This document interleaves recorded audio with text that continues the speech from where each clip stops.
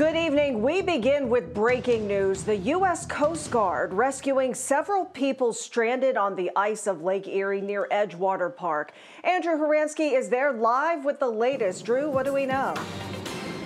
Lena, good evening to you. This is exactly the kind of thing that people have been warned about. In fact, multiple communities even issued warnings today. But if you take a live look here at Edgewater Beach, you can see that not everyone is heeding them. Several people out there on the ice tonight at this hour, even children, kids with sleds we're seeing here.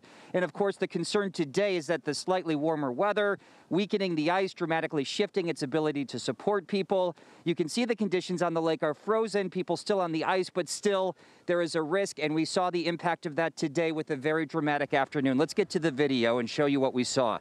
According to the Coast Guard, a call came in around 2:45 stating there were people on two big pieces of ice which had broken off from the land, 10 people total. We later learned they included 7 adults and 3 children.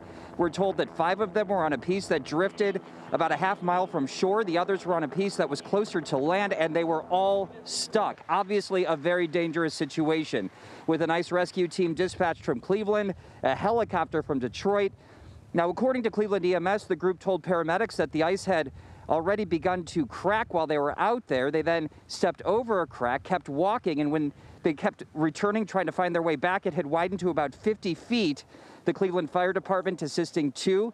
We spoke with a firefighter, a man who identified himself as an off-duty diver, and said that this is exactly the kind of situation that they train for. People got stranded because the ice blew out, and they had a growing body of water that they would have had to have crossed to get back to shore.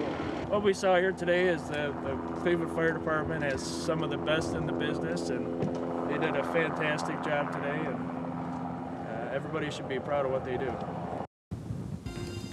And they should be. Now, back live, we can tell you that this is how the situation was resolved. We just found this out a short time ago.